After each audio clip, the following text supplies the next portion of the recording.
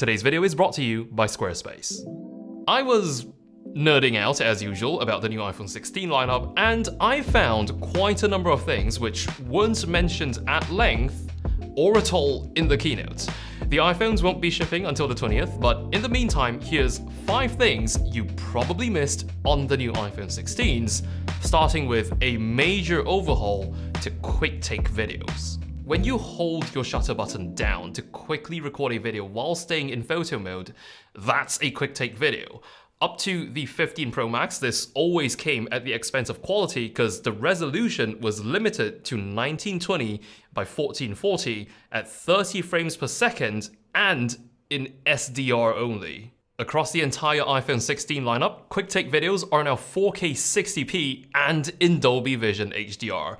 For myself, this would be a huge turning point to use quick take videos a lot more often because previously it was simply too big of a difference in quality when compared to dedicated video mode.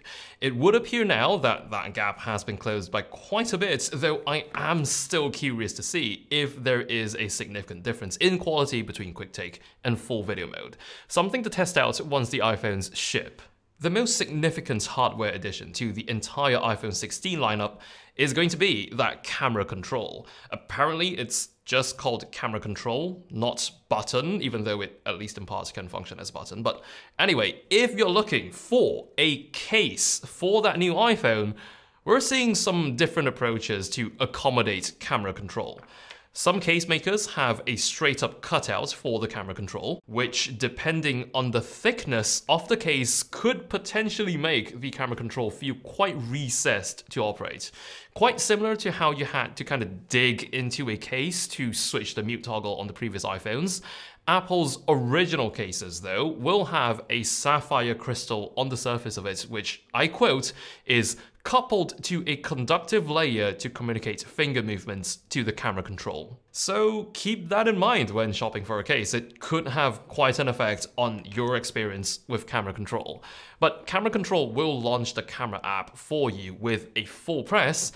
Interestingly, I have mapped the action button on my 15 Pro Max to launch the camera app, so for anyone else who's been used to that, the camera control will be freeing up the action button for something else.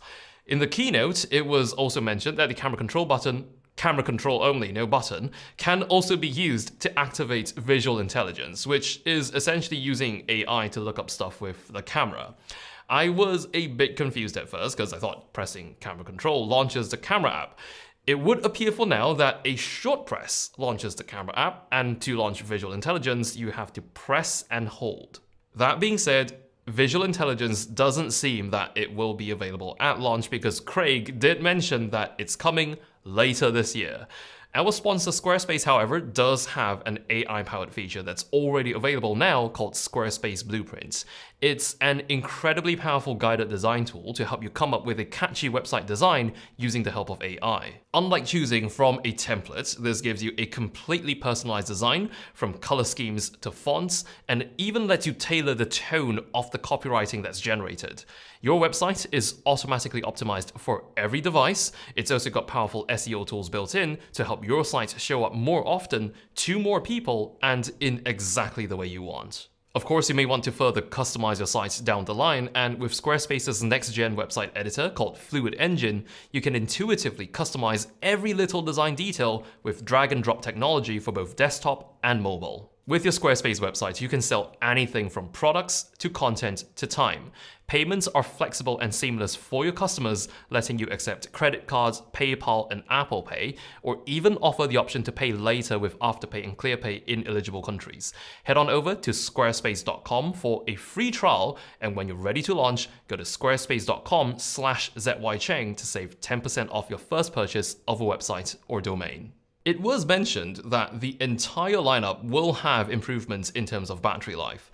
The product page claims some minor improvements for the iPhone 16 and 16 Plus, but when you look at the Pro models, we're seeing up to a 4-hour gain in video playback time going from the 15 Pro Max to the 16 Pro Max. The physical battery capacity for the new iPhones aren't officially disclosed, so it's curious how much of this improvement stems from having physically bigger batteries or the A18 processors just being that much more efficient. Also, exclusively on the iPhone 16 lineup, wireless charging via MagSafe now supports significantly faster speeds. The previous limit was 15 watts over MagSafe, but now the 16s can charge up to 25 watts when the MagSafe puck is running off a 30 watts or stronger power brick. Practically, this means the charging time you get while using MagSafe is roughly as fast as using USB-C charging. So a very welcome quality of life upgrade for anyone welcoming an iPhone 16 soon. Finally, this concerns the new generation of photographic styles, which will be available across all iPhone 16 models. This time, it's going to be significantly more sophisticated than just a tone plus a warmth slider. It does appear that you can apply selective adjustments to affect only particular colors. Will this be the rise of iPhone look recipes? Guess we'll have to wait and see. But what really caught my eye was this line here that says the photographic styles can be reversed or reapplied in post. This changes things up quite a lot because photographic styles were previously all baked in. If you shot with a style, there's no undoing it or choosing a different style after the fact. Not only does the new generation of styles give you the peace of mind to rectify in case you didn't like a style you already shot with, but it also greatly expands the post-production capabilities on iPhone. Something worth diving into once we get some hands-on. Hopefully, I'll be having one in hand next time I make a video about the new iPhones, but until then, I'll be seeing you around.